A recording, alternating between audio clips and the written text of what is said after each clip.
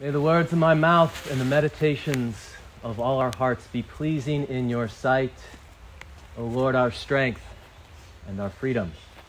Amen. Amen. Please be seated. So this morning I want to share a true story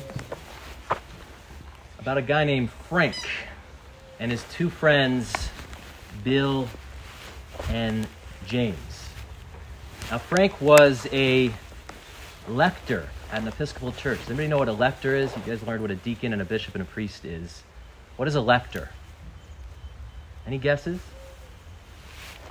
A lector is someone who reads the scriptures during the liturgy of the word.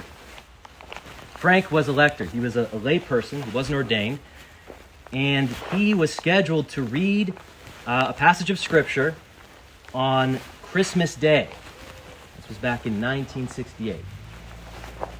But he was not able to be there on that day because he was not only not in town, he was out of this world because he was invited to be the commander of the Apollo 8 spacecraft, which is the spacecraft that left Earth's orbit, the first spacecraft that left the Earth's orbit and reached the moon. It didn't land on the moon, but it orbited around the moon 10 times. And they were the first humans to see the dark side of the moon, which, well, it's a great Pink Floyd album. It's a misnomer. There is no dark side of the moon. There's the far side of the moon. So they were observing the surface of the moon, observing the gray surface and the craters, and scoping out a flat place for future spacecrafts to land. And as they're orbiting around on their fourth orbit and noticing this pretty colorless landscape, they see in the distance this bright blue marble, this blue and white marble that just takes their breath away. And Bill, who was one of Frank's friends, one of the fellow astronauts, Bill and James were on the Apollo 8 with Frank. Bill sees this blue marble and he says, "Oh my God, look at that. The Earth is coming up. It is so pretty. Wow, it is so pretty." And he then reaches for a camera to take a picture. And then Frank says, "Hold on, don't take a picture of that. That's not on our schedule." But fortunately, Bill knew Frank well enough to know that he was an Episcopalian with a sense of humor. And he knew that Frank was joking when he said that. So he just laughed at Frank and said, "I'm going to grab my camera."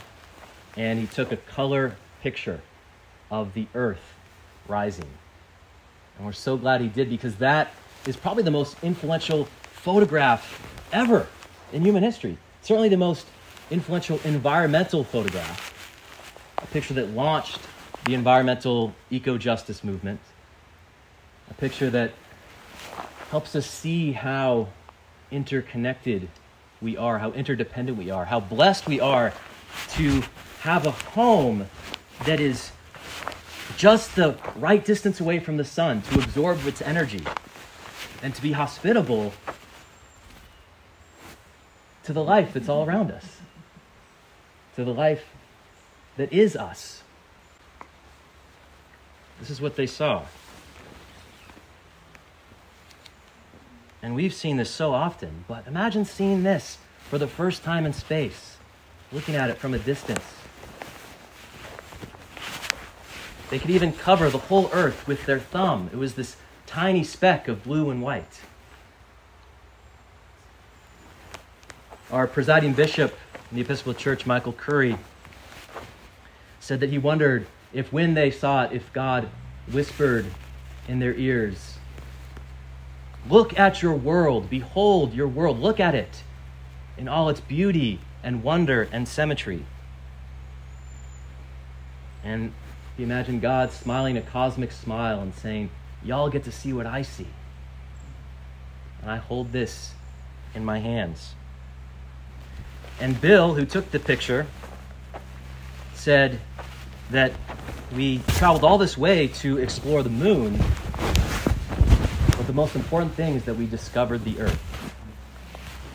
And then on Christmas Eve, they broadcast back to the billions of people living on that blue marble that they could cover with their thumb. And they decided, the three of them decided, led by Frank, who was a lector in the Episcopal Church, St. Christopher's Episcopal Church in Texas, League City, Texas, they decided to be lectors for the whole planet Earth. They decided to read a passage of Scripture. What would you read? This was the most viewed TV broadcast ever at the time. What would you read? They decided to read the first 10 verses, the verse for every orbit around the moon, first 10 verses of the first book of the Bible, which is, a priest knows. Anybody else beside the priest know the first book of the Bible? Yes? Genesis.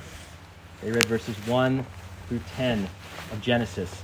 And so Frank, although he missed his duties at St. Christopher's in League City, he did fulfill his Christmas lector duties by reading the Bible to the entire world. And then he ended by saying, "And from the crew of Apollo 8, we close by wishing you all a good night and good luck, and God bless you all of you on the good earth."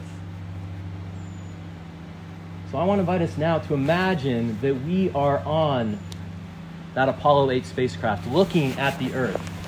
And I'm going to need a Bill and a James and a Frank. So Bill will read the first few verses of Genesis 1. Let's see this. And then James will read the second verses, and then Frank will read the last verse. Who wants to be Bill?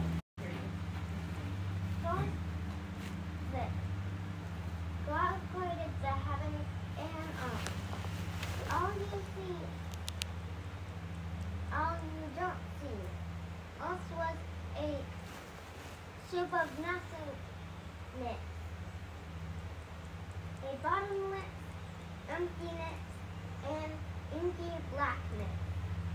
God's Spirit flowed like a bone above the watery abyss. God spoke, "Light," and light appeared. God saw the light was good, and separated light from dark. God named the light day.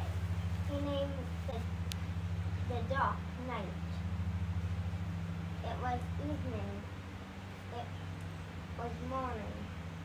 Day one. God spoke, "Sky in the middle of the waters. Separate water from water." God made sky. He separated water under its sky. From the water above sky, and there it was. He named sky the heavens. It was evening. It was morning. Day 2. God spoke, "Separate water beneath heaven, gathering to one place, land appeared, and there it was. God named the land earth. He named the pool of water ocean. God saw that it was good." God saw that it was good. Amen. Thank you, guys. Bill, James, and Frank. May the peace of Christ be always with you. And Also with you.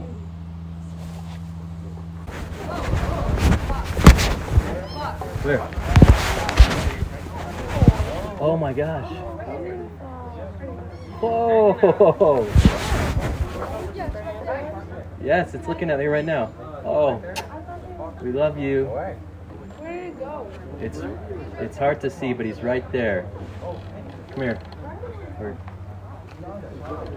See, he's looking at you. See? Yeah. He's looking at the bird. heard him or his friends last night making weird noises.